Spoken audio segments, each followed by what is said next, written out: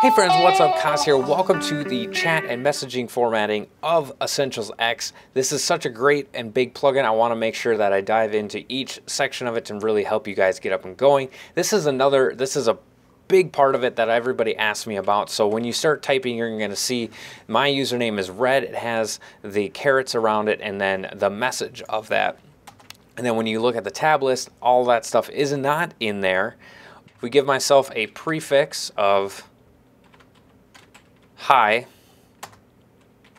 you're going to see that it will not, or it does show up there right at the beginning because the display name is set, but we would want to set something like, and then put a space after it, and probably like that around it. And then now you can see that we have that, but we still have those carets around your whole username, so we really want to kind of mess with that stuff and make that look a little bit better. So first off, there is some permission nodes associated with this. To message another user, you're going to go message and then just say hi. So then he gets that message and he can actually do /r and then reply back, and if he has access to that command. But we can do our howdy. We can also send color codes, all that stuff. If you need, first of all, you need the permission node essentials.message or MSG, and then essentials.message.color.magic.format.url.multiple, so that you can do all of that stuff. And then if you want to do mail, send evil howdy. So we sent him a message. He's going to see that notification. He can read it by doing mail. If you just do mail, read, oops,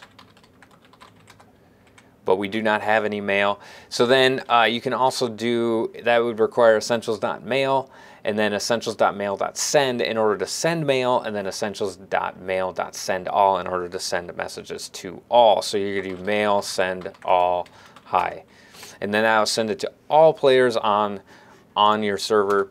So that is private messaging and mail. So let's go ahead and loop around and make sure that we can get our tab list to show up correctly, as well as change the way that our names look. Okay, so jumping right back into the configuration, a couple things up at the top. Like I said in the last tutorial, you want to change this to 0 if you don't want to change the color code to red, and then you want to change that for prefixes, as well as if you're not using the Essentials chat, you're going to want to change some of this stuff. But we wanted to change the player list, and then we don't want it to add the prefix and suffix. We want Essentials chat to be able to do that, but we do want to add the prefix in the player list and the suffix in the player list.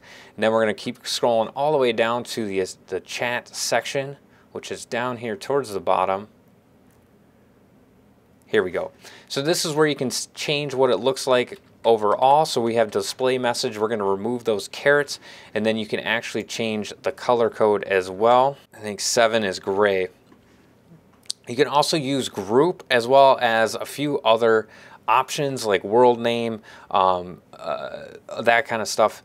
But I would recommend just leaving display name message. Let your permissions plugin handle all the prefix and suffix. Basically, the display name is going to grab the prefix, username, and suffix and put it all in one. So you want to do all your color formatting in the prefix and then the suffix. So if you want their username to change colors based upon the prefix, you can, the last character of your prefix can be a color code, and will change the color code of the user, because Minecraft reads it left to right. So then you would also want to change it back with your suffix, or otherwise the message will get changed as well. So we didn't do too much with changing that, but you need that essentialschat.jar for this to work.